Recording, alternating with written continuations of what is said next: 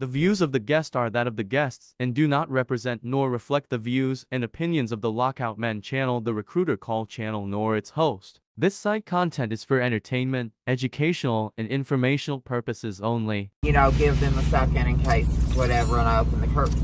I open the curtain, I look back there. Oh, boy's just got his legs spread, nothing on, and he's got a blanket just laying between his legs and his hand down there, I guess, playing with himself. And then I just look at him and he just smiles like, you know, come and get it, baby. And I'm like,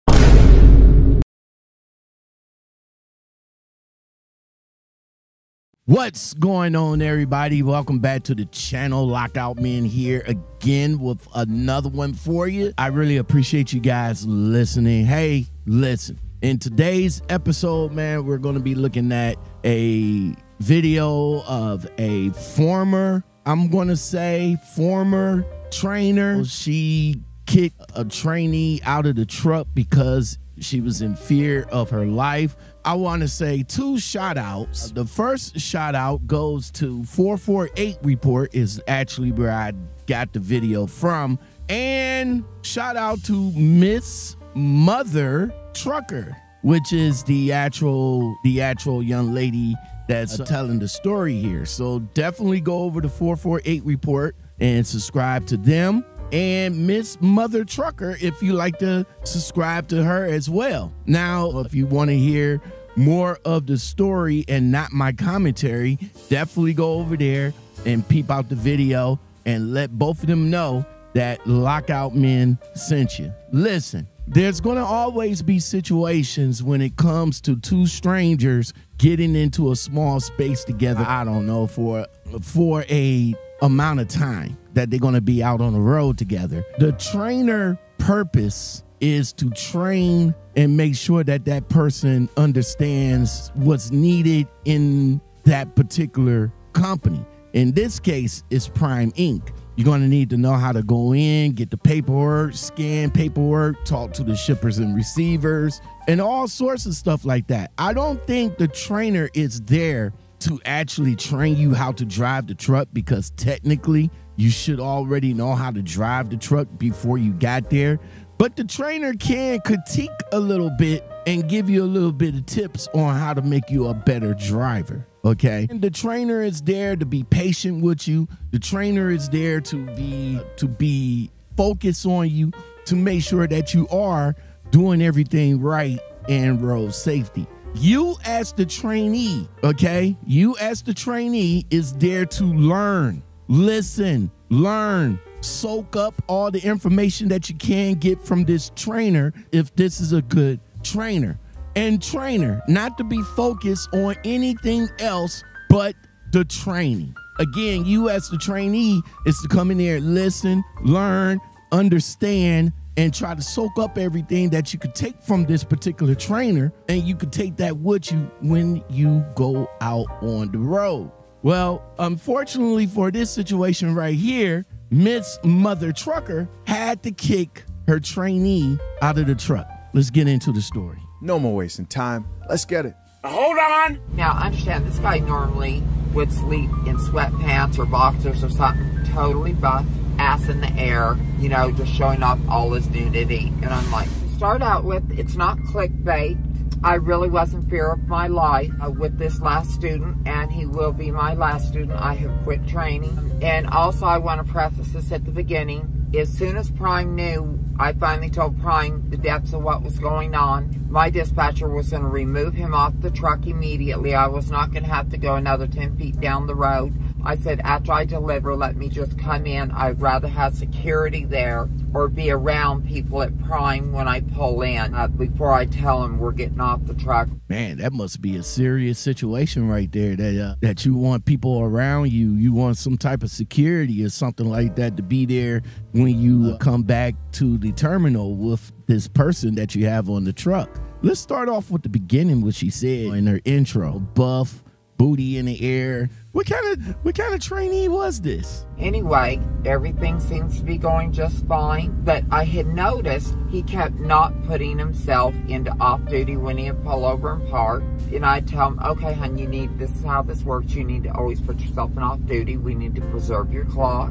And he goes, what do you fucking think I'm stupid, bitch? He goes, you don't need to tell me every little thing like I'm a goddamn child. Whoa, see right there, that hostility right there, bro, we gonna turn this truck around and thank you, please come again. It wouldn't have been nothing else after that. It wouldn't have been nothing else after that. Now, again, we're only hearing the story from her side, so we don't know what probably led up to all that animosity that the trainee gave to this trainer. Oh, hell to the no. I'm thinking, this man, and he's a big son of a gun. I'm thinking, this man can knock me the fuck off he could beat my ass. There would be nothing I could do. But, you know, I'm like, excuse me, honey, that dog don't hunt. It doesn't even sniff. Don't you ever talk to me with that tone again. That ain't gonna work. And I go, I don't think you're stupid. It's your job as a student not to start screaming and cussing at me and acting stupid. So I'd appreciate it if you would control your temper. I kept noticing he kept throwing shit up on the dash. And I would tell him, hey, you know, we need to keep our dash clean. We need to keep the front of this looking neat. Because otherwise, you know, we go through a way station, it looks all shabby.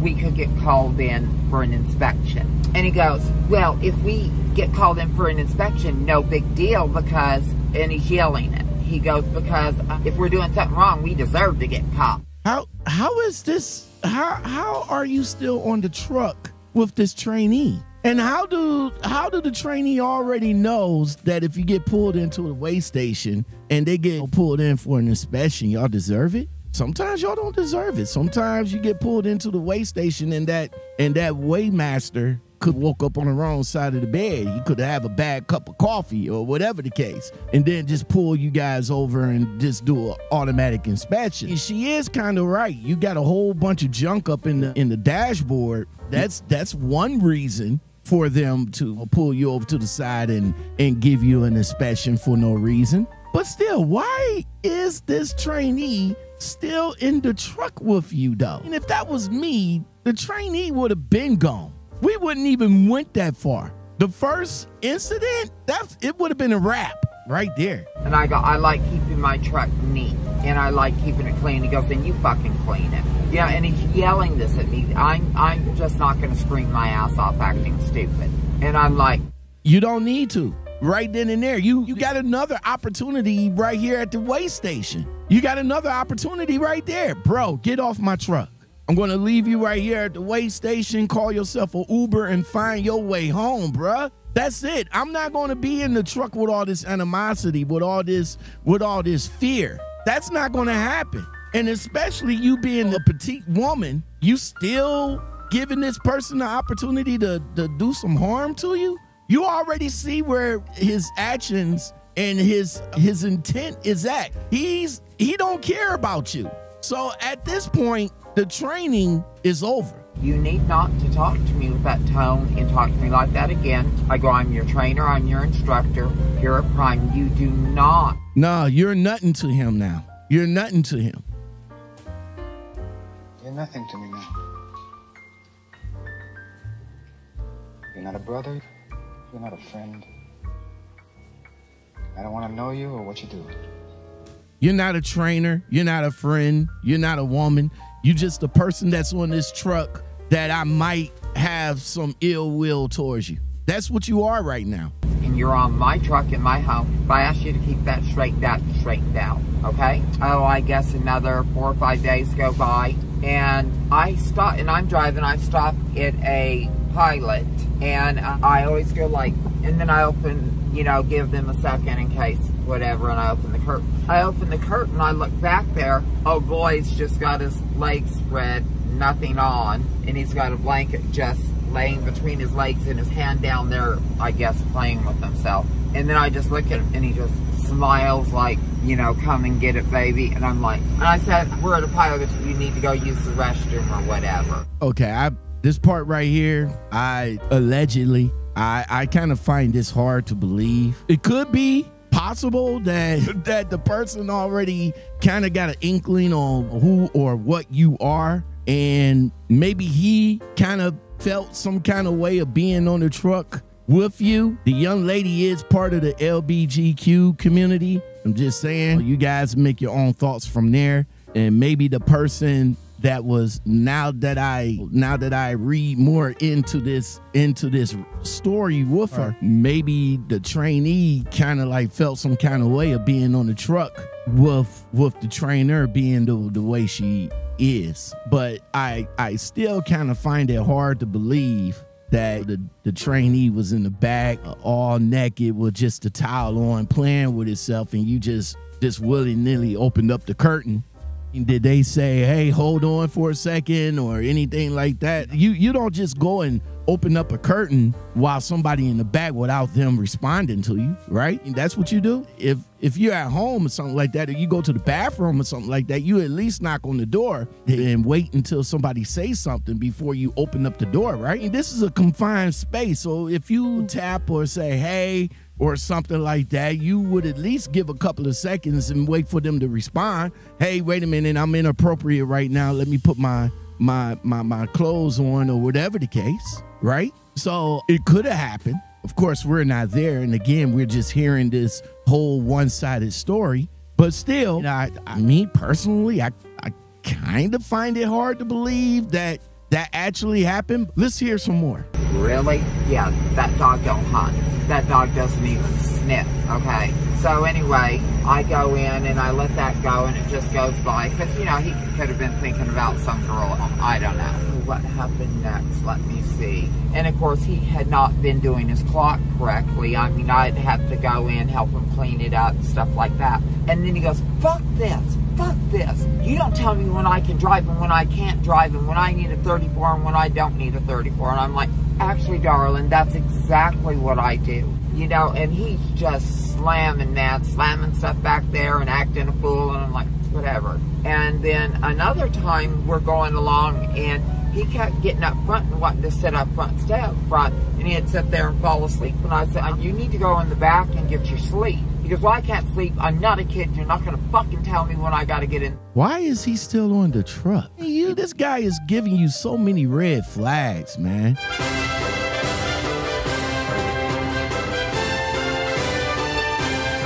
Like, the initial red flag right off the rip would have been it for him. Would have been it. You wouldn't have opened up the curtain. You wouldn't have seen him in his all glory.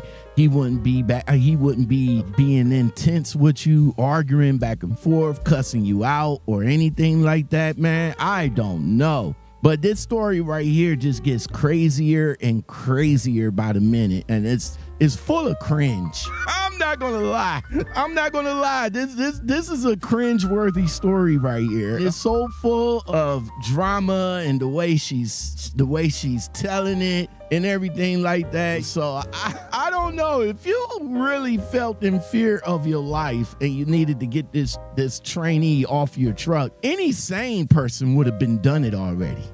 You're not gonna be on the truck with me with all that pent up frustration, bruh. You're just not. But then again, for the trainees, maybe he was frustrated because maybe Prime didn't let him know what trainer that he was going to get. Or maybe he thought he was going to get him a male trainer, and it turned out to be a trans female, a part of the LBGQ community. You know what I'm saying? Maybe he was in his feelings about it. I don't know. But let's hear a little bit more of the story, and we'll come back. I said, actually, I am going to tell you, you need to get back there. And he's getting more and more aggressive, and he'll start throwing something, slamming stuff, acting stupid. And I can see it building. And I remember, like with my ex-husband, how he started building and building, and then just started getting, you know, where it is ramping up towards violence. Finally, I told him, I said, listen, no more. You blow up at me one more time like that and get aggressive with me one more time, you're going to be off the truck. I think he knew he was scaring me, but I'm just not, we're not going to do that. That is not how we're going to communicate. Yeah, we're not going to communicate at all. And if you say he knew that you was getting scared and you was getting scared, then why you kept entertaining him on the truck? Why is he on the truck? Why you keep entertaining him? Why you just didn't let him off at a truck stop, take him back to Prime, or left his butt at the way station? See, to me, I just feel that you kept entertaining this. And that's why, again, I'm going to let you guys form your own opinion, your own thoughts about this story. Again, if you guys want to hear the whole video, it's about 40 minutes on the Miss Mother Trucker page. And if you want to hear without my commentary, definitely go over there and watch the video and let her know that Lockout Men sent you. Listen, this is going to do it for this episode right here, man. I appreciate you guys listening. If you guys made it this far, listen to my recorded voice on liking the video. Hold on. What's going on, guys? I just want to stop the video right here, right quick. If you guys made it this far into the video and you guys like what you're hearing, go ahead and hit that like button for me, bro. Hit that like button. It's free. It's free. If you made it this far into the video, man, make sure you hit that like button. It's right up under the video, man. And if you guys like more content like this, consider, okay? Y'all got two options. Well, one, but two options. You can either subscribe for the channel for more, and if you really want to rock with me and get the videos early, make sure you join the channel. All right, shout outs to all my members of the channel that rocks with your man. Thank you very much. Now let's get back to the show. All right, so I'm going to put this in you guys' hands. Let us know in the comments below what you think of this crazy ass story. Shout out to 448 Report. Until next time, everybody. If it wasn't for us nasty old truck drivers out here on the road, you wouldn't have none of y'all shit. This video was brought to you by a truck and a truck driver.